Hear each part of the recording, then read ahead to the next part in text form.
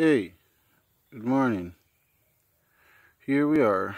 Now what we're looking at here is my first time ever in grafting mangoes.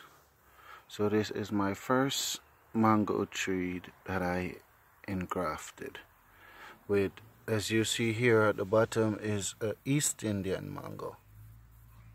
And we did already have a stringy mango, which is a crafty stringy that is good. And so I kind of split it, cut off the top and give it that type of cut. Get my tape, trim it up right up and tape it right up, and as you see, the bottom of the East Indian is already pushing leaves.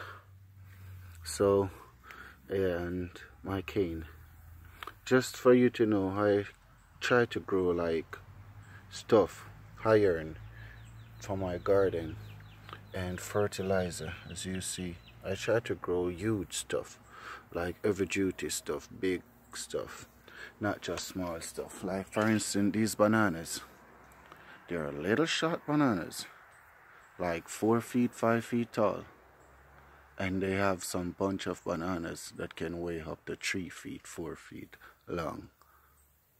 See? Yeah, so until next time, I'll give you an update on my ingraft tree, different from my okras or my beans.